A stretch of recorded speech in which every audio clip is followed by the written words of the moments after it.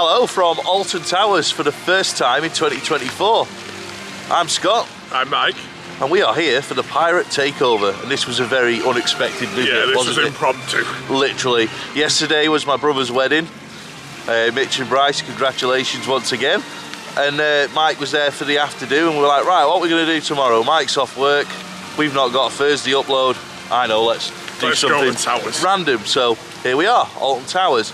We probably won't do many of the rides, but what we are going to do is walk around and show you what this event is, because Pirate Takeover is on for a couple of weeks at Alton Towers for all the various different half terms that everybody has at different points of the country. So, for example, my little boy, he's still in school, but there's plenty of families here, so lots of people are off school. Trafford are off, so. Yeah, exactly. It's weird, isn't it? Trafford are this week, Manchester's next week. Yeah, so basically, if you're going to come down to Alton Towers, we'll show you what's going on for the next couple of weeks. So, should we go and see if we can find some pirates? Wow. We found some. Yeah, we have actually. Froggy pirates. Pirate frogs. Oh, and we've also got a new member of the channel. All right, Duck. Now at the end of Tower Street, and unfortunately the Duck rejected joining the team.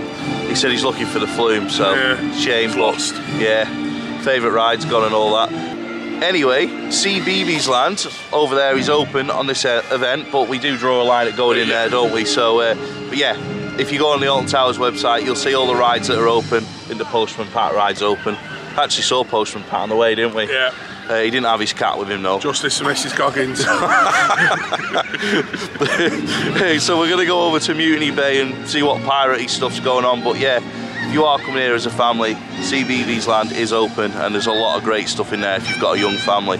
Should we go and see some pirates? Yarr. War. Yes, oh no, that was Cornish. Yeah, if you are enjoying this video and us two idiots walking around at the Pirate Takeover at Alton Towers, please hit that like button, as it does help us massively, and there'll be plenty more daft videos from us throughout the year. Right. You pirate! Through the turnstiles, then, eh? We did. We'll make a pirate of you yet. Welcome to my Pirate Takeover. Hello. Ahoy there, shipmates. How be we today? All good, how are you? Oh, very well, so I am. Now, are you after some treasure here today? I am. Arr, this way then. Let's get you a map then. Now, would you like a map as well? Yeah, why not? Oh, sure thing. There we go then. There we go, there's your map there. Thank you very much. There we go. Let's see, there we go. Now what we'll do here, we got some more ship weights as well. What we're gonna do, so you'll see on these maps here, you've got some black pens. That means you're gonna be looking for black spot activities. So you'll be looking for letters.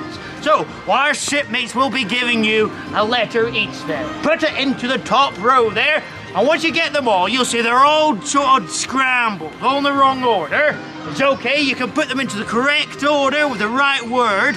That'll be our secret password. Once you have that password, take it to our treasure guardian. She's in a tent, so what's it, red and yellow stripes. Yes, red and yellow stripes there. And then, if you have it right, the right password, you'll get some treasure! If it's wrong, she throws you in the bay. It is what it is. Now, do you all understand, shipmates? Yeah. Well then, give me a big Arr! That's it. Treasure map of Mutiny Bay. Yeah. And there are some letters hidden in these areas around to make a password. Now, I've already checked and Nemesis doesn't fit. In our search for treasure, we found a wooden roller coaster. That's what in country. Definitely some treasure there. It's got a moist rail as well. Shame we can't go on it. Oh, get it open. If only. The days of going on wooden coasters in this country in February are long gone, I think. It's usually around the time we'd be at Pleasure Beach for opening weekend in the old days. Yeah, well, it's cold now. It's freezing. What we have noticed is there is a bit of work going on in terms of the queue lines. The ride access pass, fast pass queue and the main queue have got some beams going up which look like they're going to cover the... Yeah, basically a canopy. They're going to cover the queue lines by the looks of it towards... Oh, bits of them anyway. Maybe they're going to, you know, they might be extending sort of the pre-show, not so much the main pre-show, but it might be in preparation, get your bags ready, get your stuff ready to hand over at the baggage hold point. So it might just be some preparation to get people ready for the baggage hold and ready for the pre-show. Or I could be talking absolute nonsense. I don't know why they're doing it. That's what we do. Yeah, well, yeah, it wouldn't be this channel if we made sense, would it? But also, what's really, really good news is that Alton Towers are bringing the flames back on Wicker Man, and I think the flames literally is a massive part of the Wicker Man experience. So I think they're doing the right thing, and it's just a sign of this park is going in the right direction with the current people who are in charge and making the decisions. They are smashing it, I think.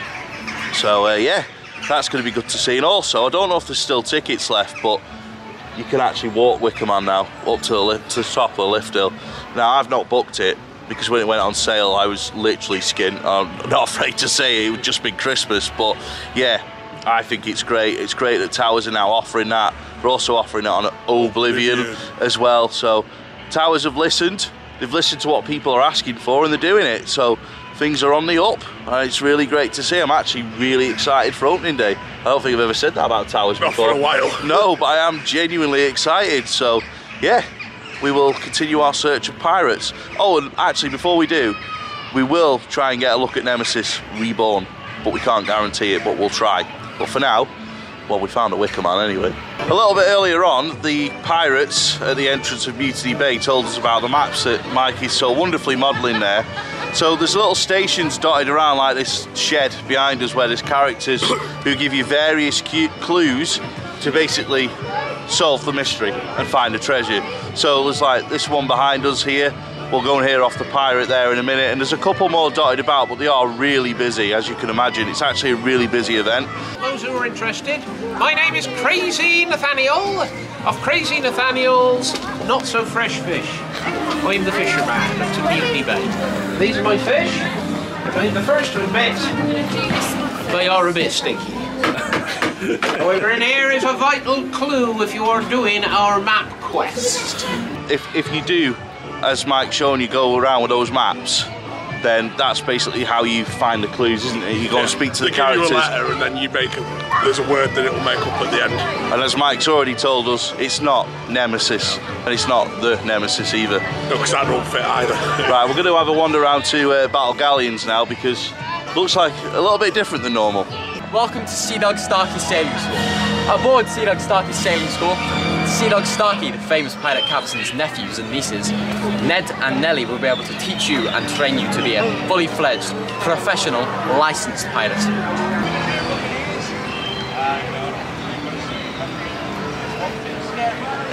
There's actually quite a lot of shows on today. These are all the timings behind us. They're all taking place in the courtyard, which of course is in Mutiny Bay. They're all pirate themed, as you would imagine at a pirate event, but again, it's something that you wouldn't always see from Towers in years gone by when there's that many shows on throughout an event like this. So yeah, they're doing really good things, and I can see why this event is so busy today, because they've really put in like so much effort with literally everything they're doing, and it is rammed for February half term. I remember when they used to do these little events and they used to have like various big rides open, and it was always dead, but it's getting busier, so it's great to see. It's obviously very popular. Just think of all the treasure you found here. Oh yes, cursed skulls, parrots made of gold. What about the old boot? We don't talk about the boot. But there was one treasure of Mutiny Bay that always eluded me. You mean there's still treasure somewhere here? The final treasure of the legendary Captain Black. It is said, somewhere in Mutiny Bay he hid a crown. A crown said to be blessed by the tears of a mermaid, and used to belong to the King of Tahunu. It is called the Crown of Tahunu. Original name? We've lost the pirates, but we've found a new walkway, which has been well, it's not a new walkway, but they've made it wider, which is good for when the monorail's down, which is most days in the morning. Now, come to have a look at something, aren't we, Mike? What Galactica. Is it? Yeah, it's great to see Galactica. You know, nothing to do with Nemesis Reborn. Clearly come to look at Galactica, aren't we, in this new walkway? Yeah. We've just seen Nemesis go around and we're like, yes, yes, it's real, it works. Are you excited? Yeah. Same. Does the roar still? Loud. It's very loud, but yeah. Also, it looked quite fast as well. We believe it's testing every so often, so we are now going to have to be patient. We've actually been sat in the car for 20 minutes because we pulled up round here and got told, oh, sorry guys, we're going on a lunch break. Timing that. So we timed that really well. But yeah, we were just sat in the car having a warm and saw the train going around, so we're like, right, get outside and wait for it. So yeah, hopefully there'll be some Nemesis shots to follow. Sorry, Nemesis Reborn shots to follow.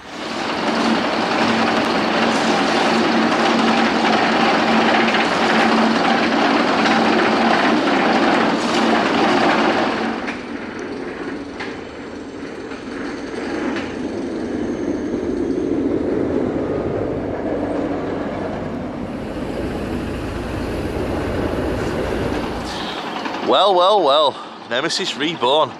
We're happy now, aren't we? The Nemesis, the ride, the Reborn. Exactly that.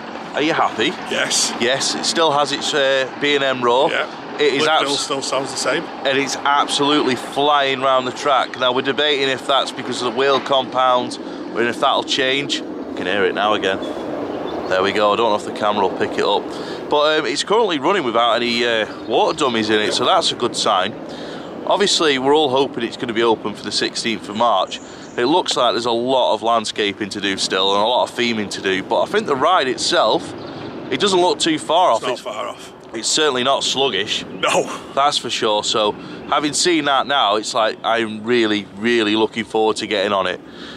In terms of Pirate Takeover, I think they've done a great job for families. It's a really good event for families, yeah. Yeah, I mean, obviously we've not shown all the rides running, but what we wanted to show was what was different, and hopefully we've captured that.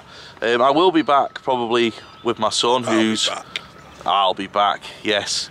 I'll be back with my son here at some point before Pirate Takeover finishes. I won't be filming it, but I'll probably get some more pictures for our socials. But yeah, that's all for now. Well, it's made my day seeing Nemesis run. It really, really has. I'm just like now, I know Pleasure Beach opening weekend's close, but I'm like, can we skip to the 16th of March, please? I am so excited to get back on it.